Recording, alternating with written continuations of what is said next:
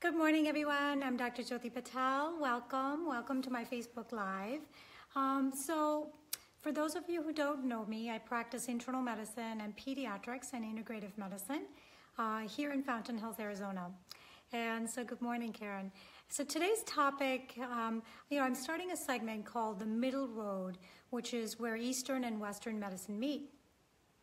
As I continue to do my education and continue on, I want to do more functional medicine. So I'm going to space out my talks to once a month.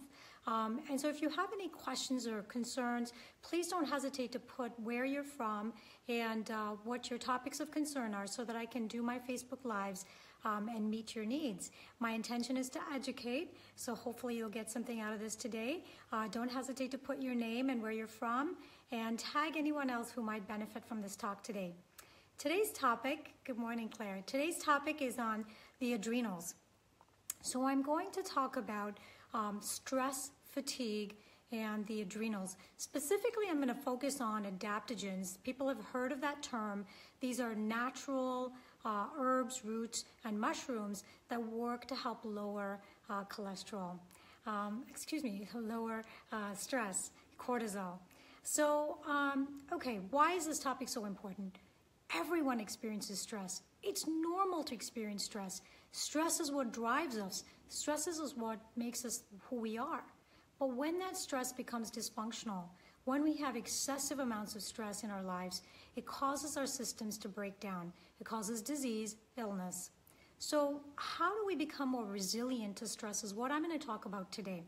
Most people know that you can take prescription medications, anxiety medications like benzodiazepines, Valium, Ativan, or you can take antidepressants, which are sometimes needed. So here I am here to say that if you suffer from severe stress, anxiety, and depression, please seek care with your doctor. This is not a replacement for your medical care. This is an adjunct to what your doctor and you can talk about and things that you can do to take back control of your health. Okay? So if you have any questions during this talk, don't hesitate to ask questions. Okay? So to help you understand how stress works in the body, I'm going to take you through an analogy. Okay? So I'm going to speak on a topic that I have no clue about, which is cars, as my husband cringes. So imagine that your body is a race car, okay, or a sports car, and your brain is the driver of this car. Now, you have two pedals. You have the gas pedal and you have the brake. Okay, I got that in a car, so hopefully you're following along. So you have the brain that's a driver. You have the gas pedal, which is your sympathetic nervous system. So it travels down to your system. As you push the gas, your body moves forward, it goes. So your sympathetic nervous system triggers the adrenal glands, which is the gas tank, to release gas, which is norepinephrine, epinephrine, cortisol, things that get your engine going, right? So when you are in go mode, you're fearful, you're angry, you're excited, your brain, your driver, sends a signal down the sympathetic pathway, which is your gas pedal, to tell your adrenal glands to go, okay? This is a good thing. Now, on the other side, you have the brake pedal. That's your parasympathetic pathway through that vagus nerve. It's to slow you down. It's to make sure you don't go off the road. Make sure you don't hit anyone. So our life is always in balance. You're always going and you're slowing down. If everything works perfectly, then your life is great. Now what happens to a lot of us is that we are on go mode all the time. We have deadlines, we have work. We have kids, we have family, we have spouses, we have aging parents, we have demanding bosses. These things kind of tax our system, put us into that go mode all the time, okay? So now as you're in your sports car, which is beautiful by the way, you are on a racetrack. And as you're pushing that gas pedal, you've got baggage. You've got things that are holding you back. So what do race car drivers do? They take out the passenger seat. They take out the back seat, right? They try to unload that spare tire. So what does your brain do? It also tries to conserve energy when you're pressing on the gas pedal. It basically shuts down your gastrointestinal tract. Why? Because it's a gas guzzler. Digestion is unnecessary when you're being chased by a lion, so let's shut that off. So what happens is when you're under stress, you have acid reflux. Things don't digest well. You have indigestion, you have gas, you have bloating, you have constipation, you have diarrhea. You wonder why you have these GI symptoms? Think stress, think adrenals, think gas pedal, okay? So your brain is basically bypassing your GI tract, no need to digest, so you have chronic abdominal symptoms, okay? What's another system that gets affected when you're in high stress mode? Your immune system, okay? So you're driving this race car down this track at 120, 200 miles per hour. You have to get going. You have things to do. You can't be bothered with fighting infections and spending energy in the immune system. So people that are chronically stressed get colds, they get coughs, they have chronic UTIs, they have autoimmune conditions because again, your immune system is dependent on energy and it's whacked when you are under a lot of stress. So just remember those two systems are big. Now, what's another system that your car tosses out the window? The fertility system, okay? So women and men, low testosterone, low estrogen, low progesterone, young women with polycystic ovarian syndrome and infertility, hormonal fluxes, menopause, things that are just not really well balanced when we're stressed is because the system has decided not to put any energy towards fertility, reproduction, hormonal balance. So we chase after all these hormones, but the root cause of it sometimes can be that underlying stress. Good morning to everyone that just joined me. I see you. So, okay, so now we've got the gastrointestinal tract, we've got the immune system that fails us, we have reproduction and hormonal systems that are failing. The other thing that happens is you're now driving down this racetrack. Do you really need your GPS? Do you really need your car's computer for lane assist and auto driving? No. So what happens is your brain shuts down, your cortex, your cognitive thinking, your higher functioning, so memory, mood, focus, attention, memory, all gets flushed out the window. Claire shares with us this morning, after her miscarriage, she found out that she had thyroid issues due to stress. Absolutely, Claire, and I did a video on thyroid, but this also ties into that adrenal stress crisis. When your brain is in crisis mode and it's just trying to make it to the next day, and you're firing cortisol and norepinephrine and epinephrine, and you have either underlying physiologic stress, meaning you're ill or you have infections, or you have external stresses like financial crisis or marital stress or work stress, or things that we just put on ourselves. That taxes the car, that taxes the system. The brain basically makes an executive decision to shut down energy to our hormonal axes, our thyroid, right? Our metabolic function, we start gaining weight, shuts down energy to our fertility organs. We can't reproduce. It shuts down our immune system. We get sick. It decreases the blood flow to our gastrointestinal tract, so we can't digest very well.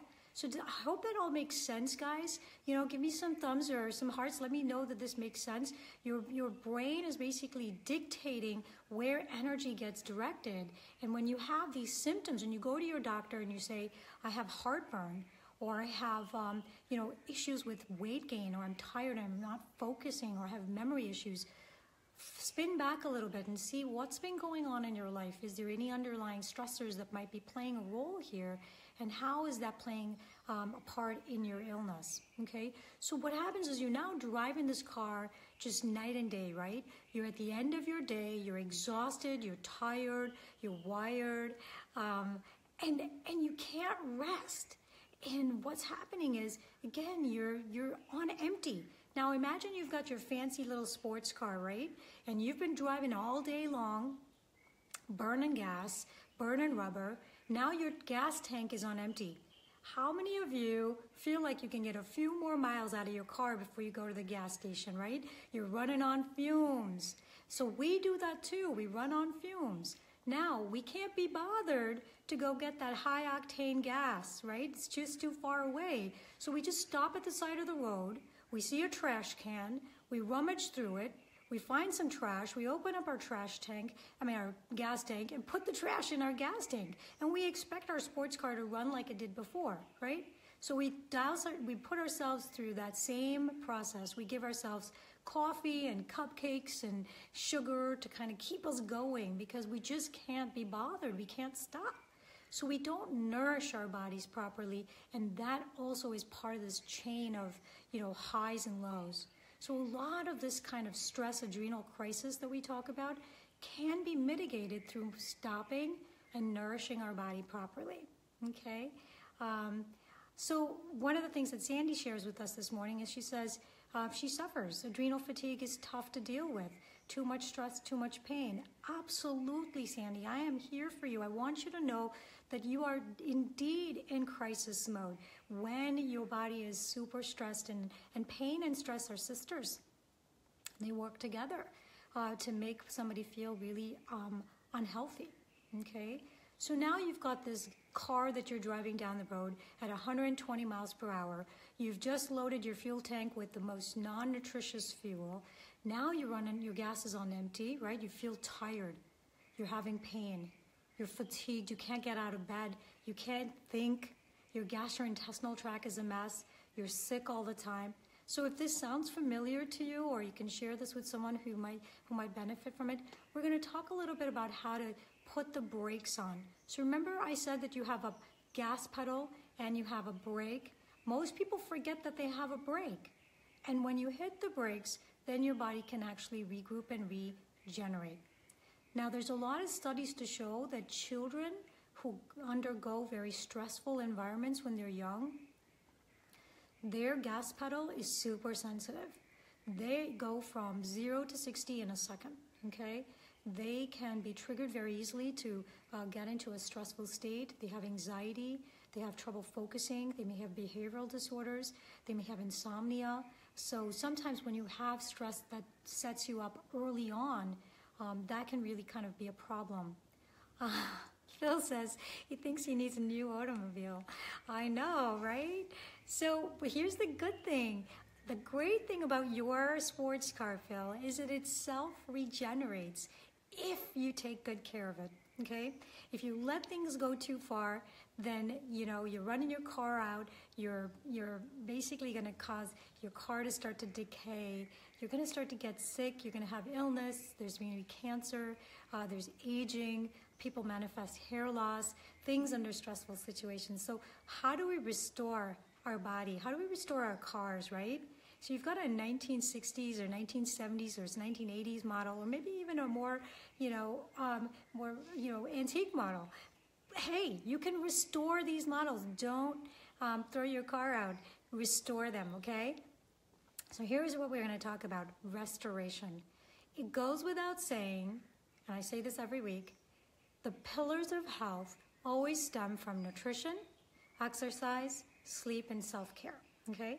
I'm not going to spend a whole lot of time today on that because I talk about it every week, but I don't want to miss that point. If you're not eating minerals, you're not eating vitamins, you're not eating good amino acids, you're not eating a nutrient-dense diet, you are not going to restore your adrenals, you're not going to be free of pain, and you're not going to get where you need to be.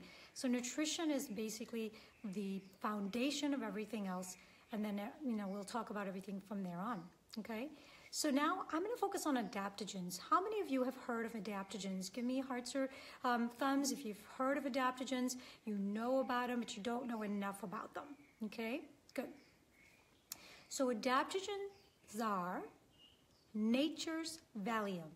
Okay, they are herbs, roots, and mushrooms that have been used for thousands of years in traditional Chinese medicine and Indian medicine to help people become more resilient to stress. Studies now show that these herbs, roots, and mushrooms work at the level of the brain, the hypothalamic pituitary axis, and at the level of the adrenals, where cortisol plays a role to help decrease our response to stress. So some of these things actually block cortisol at the receptor level. So when you take these, you become resilient. Here's what I want to tell you about adaptogens though. You can't run your car on adaptogens, okay? So it's not basically a free-for-all for you to run your engine night and day and then take an adaptogen to try to basically high perform. It's kind of like your coolant or your oil in your car. It helps get the engines working properly, okay? So think of adaptogens as an aid or a tool to your lifestyle choices to help you become more resilient to stress. It helps lower the effects of cortisol, so your heart's not always pounding, so you're not having trouble sleeping. It basically elevates your energy so you can get up and go. You can have more stamina. They basically say adaptogens help with longevity, help with stamina and vitality, and with immunity. So these herbs, roots, and mushrooms, they may seem like magical, but they work physiologically in the body to help us be more resilient to stress. Okay, so I'm going to take you through adaptogens through the organ systems that we talked about, the gastrointestinal system, the immune system, the brain and stress system, and also your fertility and sex organ systems, and then of course your metabolic or energy systems. GI.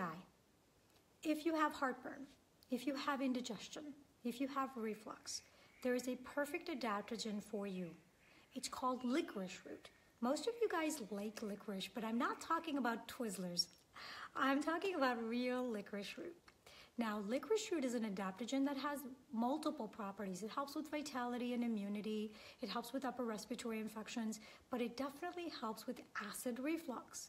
So if you have acid reflux and you don't want to take prescription medications or over-the-counter medications for it, try licorice root. But before taking any supplement, talk to your doctor, make sure it's not going to interfere with any medications or any of your health conditions.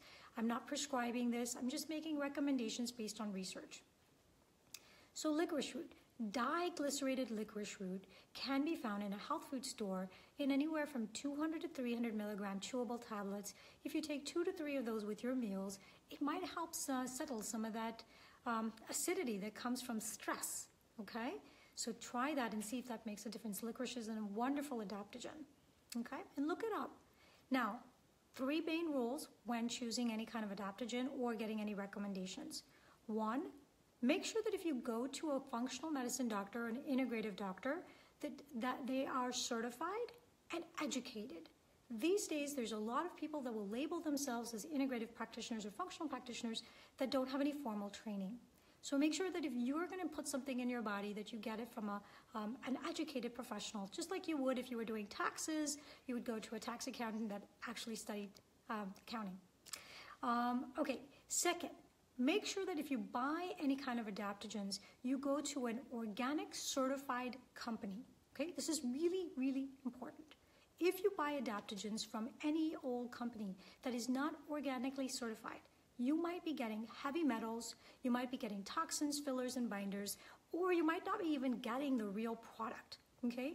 Also, it might not be standardized to the amount that you need. There are standardized extracts that are really important so you get the right amounts, okay?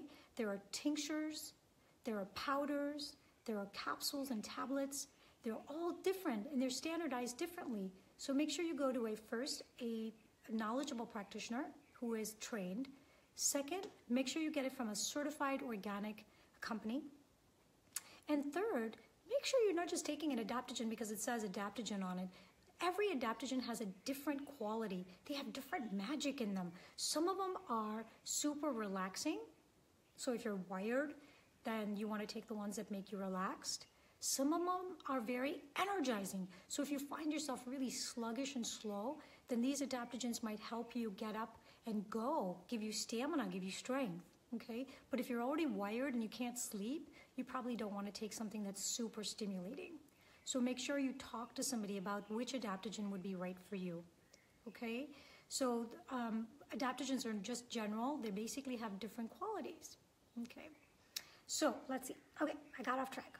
So we talked about the GI tract. The second is the immune system. How many of you have recurrent coughs and colds, upper respiratory infections, chronic congestion, or have infections, urinary tract infections, or anything else like that. There are adaptogens that can help build up immunity. One that's very common is called astragalus. So astragalus is used to help boost immunity. Here's the caution with astragalus. If you have an autoimmune condition, or you're on chemotherapy, or you're taking immunosuppressive drugs, you probably don't want to take astragalus because it might mess with your medical treatment. So again, always talk with your doctor. But if you tend to have a lot of coughs and colds, this might be something that you can benefit from. Another one that I love is holy basil. It is called tulsi in India, and it's basically a plant that helps people that are nervous and have lots of upper respiratory infections. And tulsi is a leaf. You can get it as a dried leaf. You can take about an ounce of it, steep it in about 8 ounces of water. You can cool it, drink 4 ounces every, 3 times a day to help decrease your nervousness. So holy basil is something that is used a lot to help decrease anxiety. Okay, it can help with that. It can also help with the immune system, especially with upper respiratory infections. It also is seen as a liver detoxifier. So a lot of times holy basil is a nice option for immune boosting. Now I love Dr. Weil's mushroom knowledge. And he talks about a couple of mushrooms that are also very good for the immune system. One is reishi. Reishi mushroom is also known as the mushroom of immortality. And the second one is cordyceps. It looks like a caterpillar. And these two mushrooms, when you put them in stews or soups or you use them as powders or tinctures, can help boost immunity. He also says that adaptogens can help with vitality and help with longevity and can help with stamina. So, these are things that have been studied. But again, there's not a lot of good studies when it comes to adaptogens just because it's not something that's profitable to the pharma companies. So getting valid studies can be difficult when it comes to natural herbs and roots, as you all may understand. Okay. So immunity. The third thing is stress. Like wired and tired, anxiety, insomnia. How many of you feel like that at the end of the day? You're so wired and tired, you can't sleep. Your mind keeps racing. We talked about the monkey mind. So the one adaptogen that I love for that is ashwagandha. Ashwagandha is translated to horse's smell.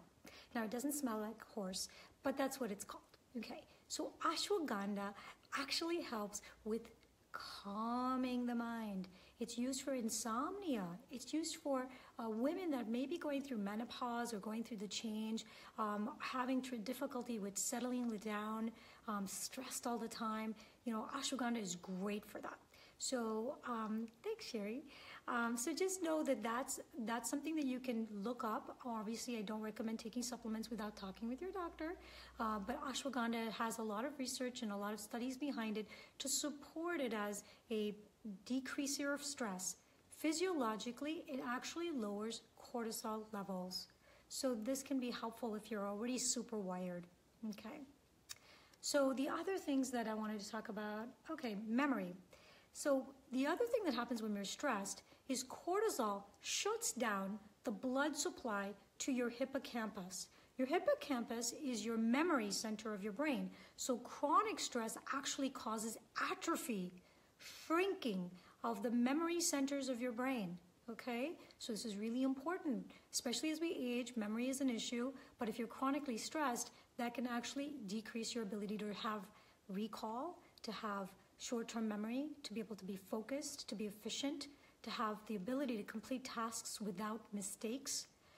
So there's a couple of adaptogens when it comes to memory that I like.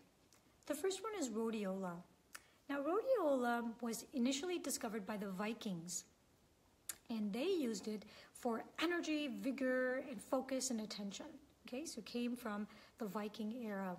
Rhodiola is a plant that you can get in tablet tincture form, and it can help with focus, memory, attention, vitality. Another adaptogen that I like is bacopa. Bacopa brahmi is a Indian herb, and it actually has been studied to show that it helps with short-term recall, helps with focus and attention, and there is actually a small study done in school children to help them with test taking. So Bacopa is again another type of adaptogen that might help with memory. Okay, now none of these medications or adaptogens should be taken without physician consultation, and there are certain populations that there aren't a lot of studies on, such as pregnant women and children.